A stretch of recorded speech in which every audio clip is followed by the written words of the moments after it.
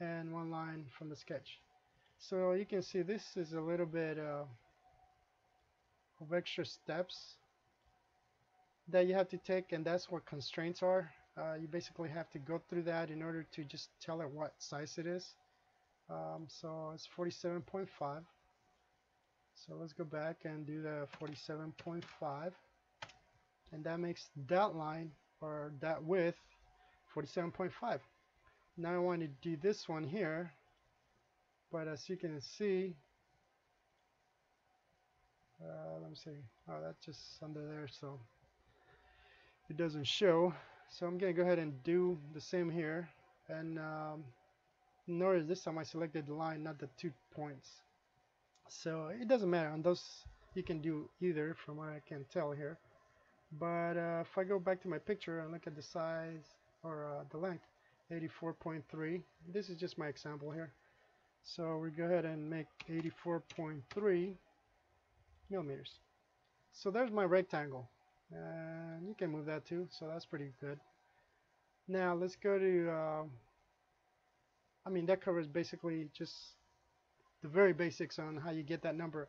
And the reason I want to cover that is because this is very important for me. I like to see and kind of get my numbers in there exactly how they are. Another thing I didn't mention was if I click on there and press delete, I'm going to make a line right here from here to, I don't know, right here.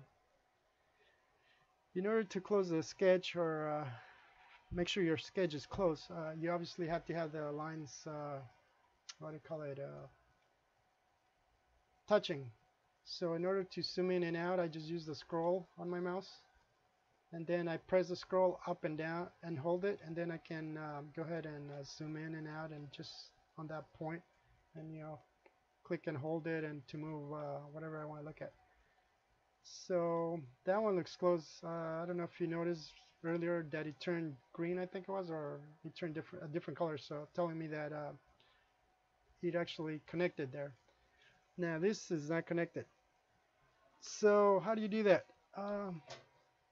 Now what I want to do is basically go and select that and say create a coincident constraint on the selected item. So you use this circle, dot, whatever you want to call it, and then you have to click on where you want to connect to.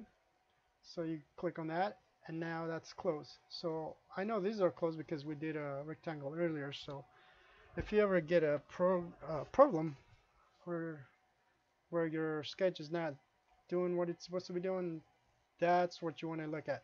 So those are the basic components of actually creating a sketch, which I was dreading, and I thought it was pretty bad until I started doing it again. I realized, okay, it's not that bad. I mean, I don't know. I guess I turn off my brain from all of this just because I find that extra steps are just, take forever, and I don't know. I just don't care for it anymore.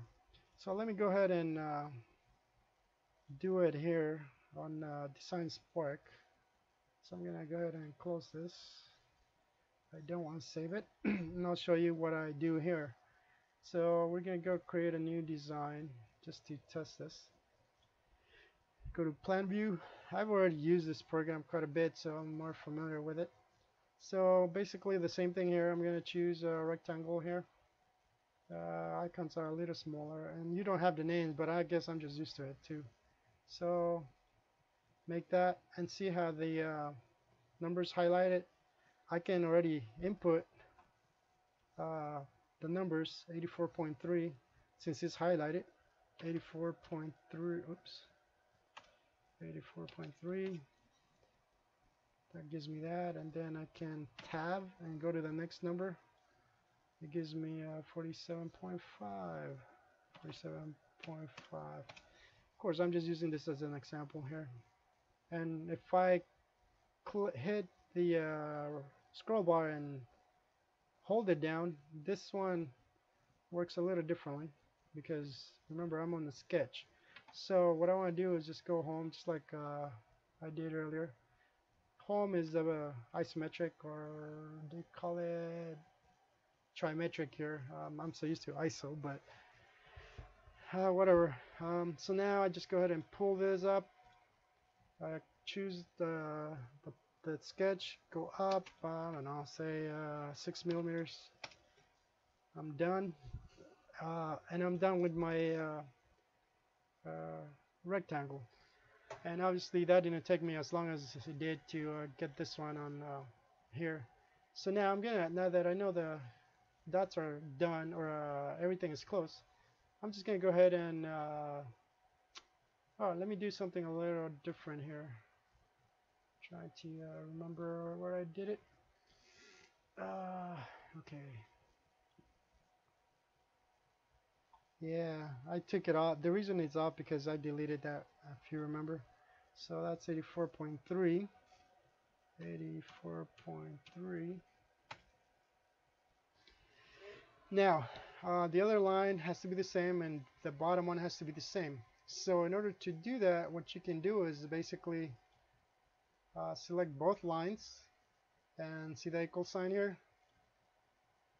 You click that, and then if I click here and try to do a dimension, it gives me 84.3, which is the same one, so you know you have it exactly the same. And the same with this too. So we do what do I call it? Trying to remember what they call it, an equality constraint, or just make it equal. I mean, that's what it is. To make them the same. I'm not sure how to view the dimension on the bottom yet because I haven't used it that much. I just started using it today again. But this is how I do it. I just click on here and it shows me what it is. Or you can add it, but I don't think you need to after you do that. So now all my sides are the same. I go ahead and close my sketch. And if I hit the scroll button and hold it, and I move it up and down, see this one just goes up and down. It doesn't like turn like on the other program. So that's one of the other differences. I mean, it's nothing, not a big deal, but just so that you guys know. So what they call here extrusion is basically different name. They call it not a pocket. Where did it go? A pad. There we go. So I'm trying to get the ISO look over here, but I'll just do it this way. So I did that, and it automatically makes it 10 millimeters. So I can go ahead and change it here to 6, and it, bam, there it is. So I have now the same thing on both sides. Um, so basically that's the difference between constraints and the parametric. I guess they're both parametric. I haven't talked about this forever, so I'm trying to remember what's what. But I'll just call this one your push-pull version of CAD software, where you can just do that, you know, pull it up, pull it down. And the other one here, Freecad, I have to basically uh, specify each part through the constraints. And those two are the main differences. But, you know, most of the programs use this type, so once you get the hang of this, you should be okay. Um, and like anything else, it's just a matter of using it and trying it out. I mean, this is just the most basic um, uh, parts of this on how to use it, which is what I was looking for because I can't remember, to be honest. But it's something that I think it will be helpful for other people. So I wanted to make this video just for that, you know, just to get you started. So I hope that helps somebody, um, or you know, at least it was helpful in some way. So there you go. That's the basic creation of a rectangle on Freecad and Design Sparks.